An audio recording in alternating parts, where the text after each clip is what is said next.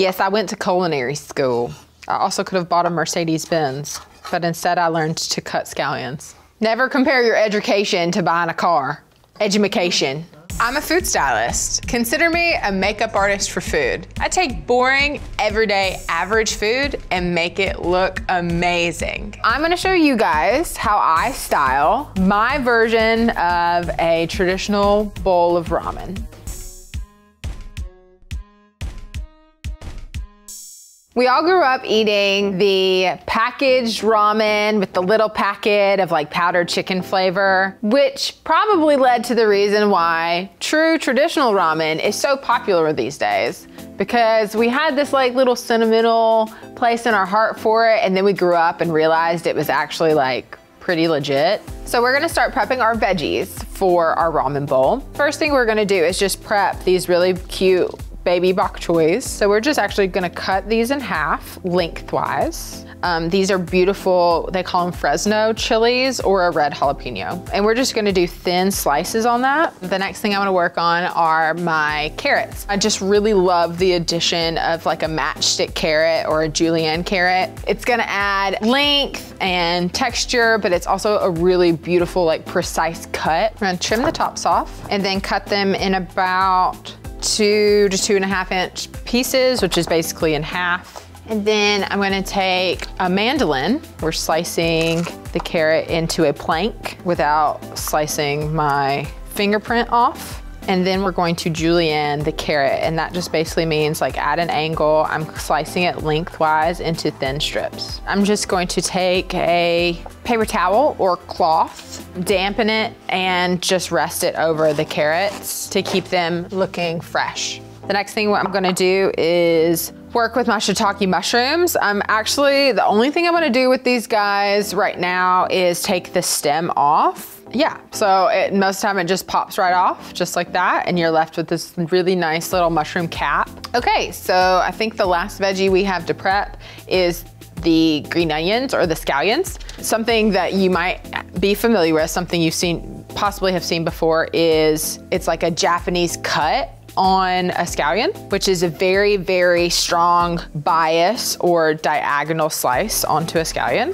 I feel like every time I've seen a bowl of ramen with scallions on it, it's just like a pile or a mountain of scallions. So I definitely want to make sure I have enough. Sometimes on a green onion, you'll find this really cute little sprig that hasn't quite matured as much as like the other larger pieces. Actually, that is a really fun addition sometimes to have. I think that most herbs, like the petite, the better. You don't want them to overwhelm whatever it is that you're making. So we have prepped our veggies. We're gonna get set up to blanch veggies and cook our noodles for our ramen bowls. So first thing we're gonna do is blanch the bok choy. If you watched my episode on making a holiday dinner, I did talk a lot about blanching green vegetables. It keeps them crispy, but makes them tender. It retains their color without overcooking. It's just a really great thing. You should try it. Okay, so we're putting our bok choy in the pot and then putting them directly into the ice bath. So a bright green vegetable really lets you know that it's fresh, it's well cooked, it's gonna be tender, but it's still gonna be crispy. It's almost like seeing the color allows you to feel the texture in your mouth. Now I'm gonna take my bok choy and lay it out on a paper towel, just kind of let it dry. Laying it out like this also helps me like see which pieces I probably wanna use, like which ones are the prettiest. Like the inside of it has a really nice like shape and it looks full, whereas this one, it's not as full. It doesn't have the same look to it. So this is the winner and this is dinner. And now we're basically gonna do the same thing with the shiitake mushrooms. The mushrooms look a little cooked, but not really overcooked. So now I'm just gonna put them in my little bowl and set them to the side. They are still hot. They will continue cooking because I am not blanching them because I want them to continue to cook down just a little bit, get a little bit softer. The one thing that I really wanna be able to see in my ramen bowl when I make it are this beautiful inside of the mushroom where the scales are. that is like really iconic to a shiitake mushroom. And so that's what I wanna see. Scales? Gills? I retract what I said about scales. The gills inside of the mushroom is what I wanna see. Whatever. Now we're gonna cook our ramen noodles. So I just have a couple versions of noodles to show you. These ramen noodles are a little bit more like the ones that you just get at the grocery store in like a 3 for $1 kind of thing. And then I also have these, which are the product that I'm gonna use today. I've worked with this product before and I think they're very beautiful and they're very elegant. It's also a fresh noodle product. Okay, so I'm going to par cook the noodles. Pretty much like you would regular pasta noodles. I would like them to be a little al dente so they are not too soft. They're a little bit easier to work with in this case. They come in these really nice like little bunches. A bunch? Would you call that a bunch? Bundle, bundle, that's the word. It's a bundle. Just give that a little stir so they break apart. All right, so the noodles cooked for about a minute. They're very starchy. Oh, like I literally got almost every single noodle out at one time. That's awesome. I'm gonna turn my water off because I'm done with that. And I'm gonna give the noodles a quick rinse in cold water so that they stop cooking. And then we'll get ready to finish our ramen bowls. So now we have everything we need to build our ramen bowls. So the first things first is adding our noodles. We're going to wrap and twist our noodles. We're layering them and wrapping them and twirling them and supporting them with love and kindness. The ramen noodles are creating a base for everything else that's going to be put on the top of the bowl. I'm wetting my noodles. These ramen noodles in particular are very, very starchy, so they get more sticky the drier they get. And in order to like create this really lovely, like twirled nest of noodle, they have to be damp. But it's really lovely. Like it's a tight little nest. It's very appealing to the eye. It doesn't seem chaotic. I mean, you can see like the shape is so well defined. The noodles just kind of like flow throughout the bowl.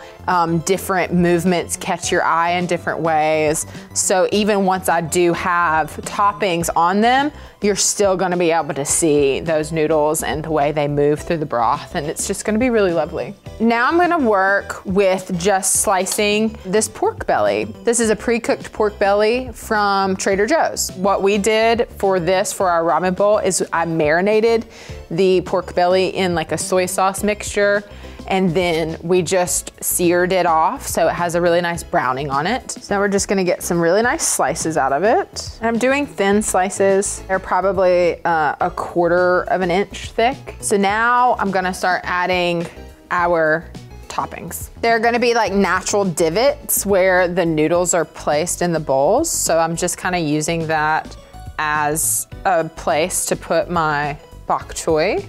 So these mushrooms are actually a little large. I don't want them to take up too much space in the bowl. So I'm gonna slice them in half. You can still see those beautiful gills inside the mushroom. A nice little pile of carrots. So I also have store-bought ramen broth, which is a thing now, thank goodness. And I am going with a matsutake ramen broth, which is a mushroom broth. Since we're playing with our shiitake mushrooms today, I thought it'd be really nice. And this just is a really clear, beautiful broth. So now we're gonna add our pork. One last really wonderful traditional thing to put in a bowl of ramen is a soft-boiled egg. And so what we have done is soft-boiled eggs for 6 to 7 minutes. Once the eggs are finished cooking, then you go immediately into an ice bath. Once the eggs are cool, you peel them, and then we marinated our eggs in soy sauce and sugar and a couple other ingredients. They have a little spot on them from where they float in the liquid, of course, because eggs float, but you're not gonna see that. So when we cut into it, this will be the side of the egg that's in the broth, in the soup bowl, so you actually won't be able to see it. All right, guys, we have done as much as we can here in the kitchen. So now we are going to take our beautiful photo-ready prop bowls of ramen over to our photo set, do a couple finishing garnishes, and show you what a beautiful setup we have going on. You guys, this ramen set is so beautiful. All of the colors, both from the props and the food, play off of each other so well. And it's bright and fresh, and it just looks great.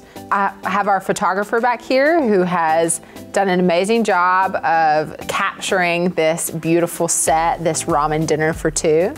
I'm gonna do just a couple of additional food changes now that I have the food on set.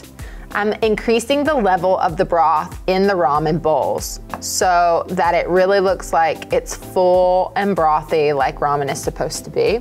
Even tucking a couple of the food items into the broth so that it really looks like they're truly incorporated. Now I'm gonna add my scallions. I'm gonna do just a little pile, kind of right in the middle. A couple of our sliced red chilies, and then a couple of sesame seeds on each bowl for garnish.